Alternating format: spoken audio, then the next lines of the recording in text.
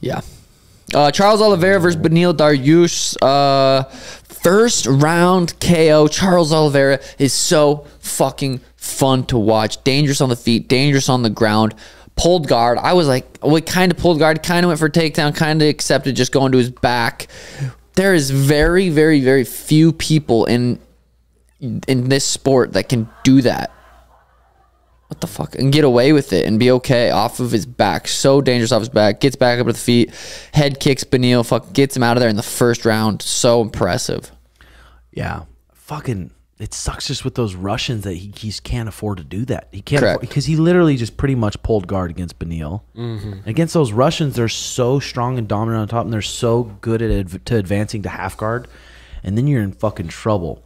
Beneil did a good job too, but God, Charles, the way he kind of hides those kicks, he doesn't bring them really wide. His like heels close to his butt, and they're snappy at the end. But him to just put away Beneil with ease like that, he's so good at mixing. how fucking sick was that, dude? Like a DJ? No, like mixing it up, like going from, you know. Charles versus Islam Makhachev 2 in Abu Dhabi a year later. That's kind of what sounds like Dana's planning. We got to remember, though, it's not like Islam just took Charles down and he dropped him. He dropped him, passed his guard, and choked him. That was a very dominant performance for Islam. So Charles, levels. For Charles to come, he seems fired the fuck up, motivated, ready to go. Islam's coming off a very controversial win over Alexander Volkanovski. Charles coming off a dominating win over Beneil Dariush. Very interesting fight. That's what I want to see next at 55. I don't really care to see anyone else. I want to see Charles versus Islam too. I almost wouldn't mind seeing, I mean, it's not going to happen, obviously, but Poirier, because Poirier's fighting Gaethje. I'd almost rather see Poirier get the shot first. He already lost to Islam. Or, hasn't he? What about Volk? No, I don't think. Oh, wait. Poirier hasn't fought Islam. Never mind.